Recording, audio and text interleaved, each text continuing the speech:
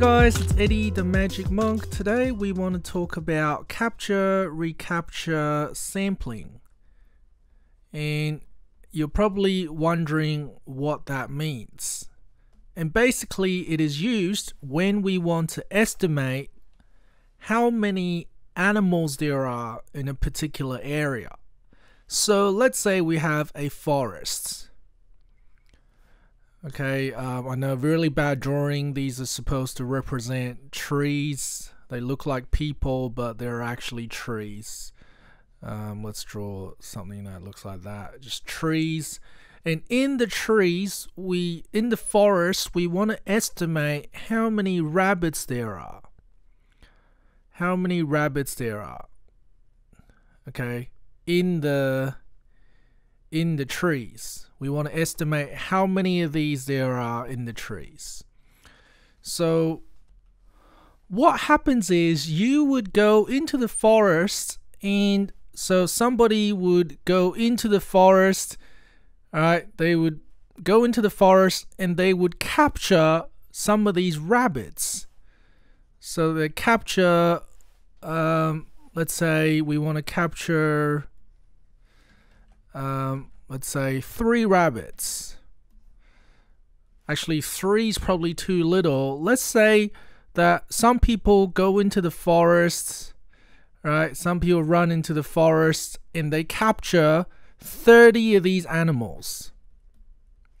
They capture 30 of these animals. So it's probably going to take them the whole day.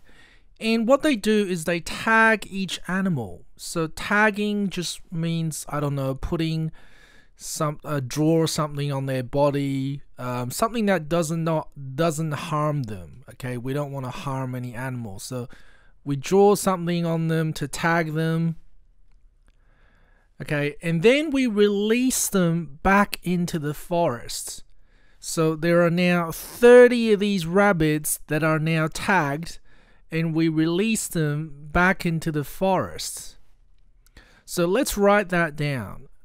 Okay, so we tagged 30 rabbits. And then what happens is 2 days later, the same forest, what happens is we now catch some more rabbits. So we catch, sorry about this really bad drawing for rabbits. We now catch from the forest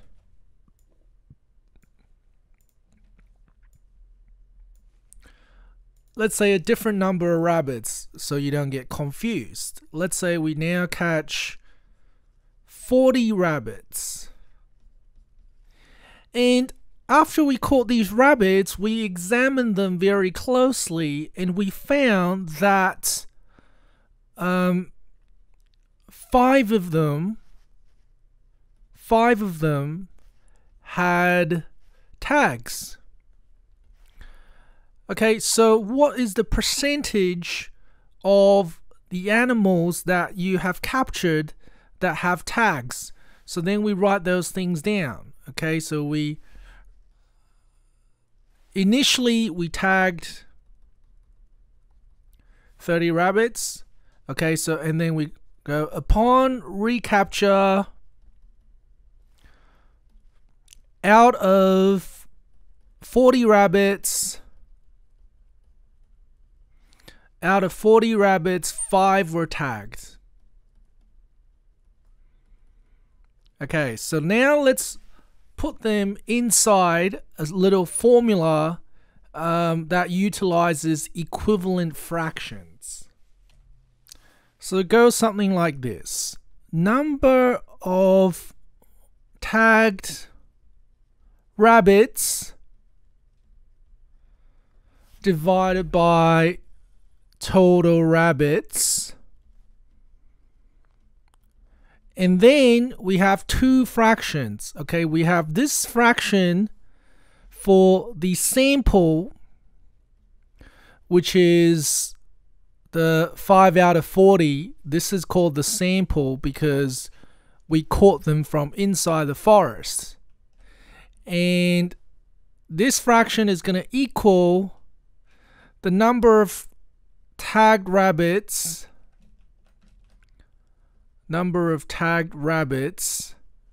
out of the total number of rabbits in the population.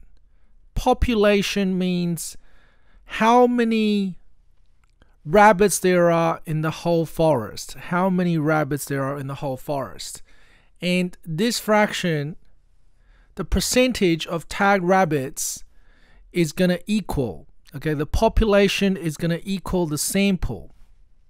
Okay, that is a very big assumption that they're making. So they're basically saying that the rabbits that you're catching, the 40 rabbits, they can represent the population because you caught them at random places. So if 5 out of 40 of your rabbits have tags, then we know that because initially we tagged 30 animals. So now we can use this equation to help us figure out what the total number of rabbits are in the whole population. So then we put them inside a fraction. So number of tagged rabbits is 5. Total rabbits is 40 in the sample. So this is for the sample. And then number of tagged rabbits in total in the forest is 30 because we tagged 30 rabbits. But we don't know the total rabbits of the whole population. We don't know how many rabbits there are in the forest. So then we use this equation and we try to solve that. So how do we solve that equation? 5 out of 40 equals 30 out of x. Okay, so the way we would do that is we would somehow shift things around a bit. So let's multiply both sides by x. So if we do that, then x will go to the top on the other side, and 40 will go to the top on the other side. So 30 times 40. 5x equals 30 times 40. So now 5x is equal to 1200. So x will equal 1200 divided by 5, which is 240 rabbits. So what you can say now is we estimate that there are 240 rabbits estimated to exist in the bush. Okay, there are 240 rabbits.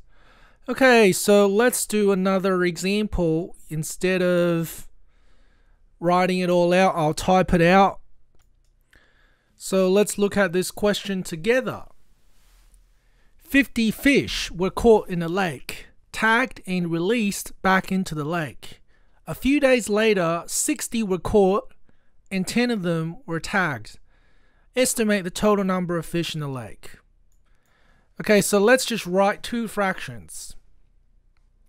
We got the sample fraction, and then we have the population fraction.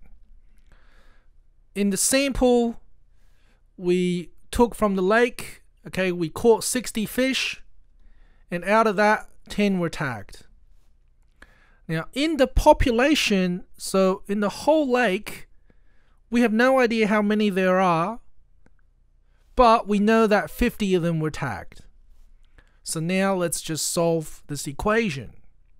So now we got 10 times x equals 50 times 60. Right, because you would multiply both sides by x to move the x to the top. What's on the bottom goes to the top on the other side. So now 60 goes to the top. So now we have 10x equals 3000. X equals 3,000 divided by 10, which is 300. So that is the answer. The total number of fish in the lake is 300. Total number of fish in the lake.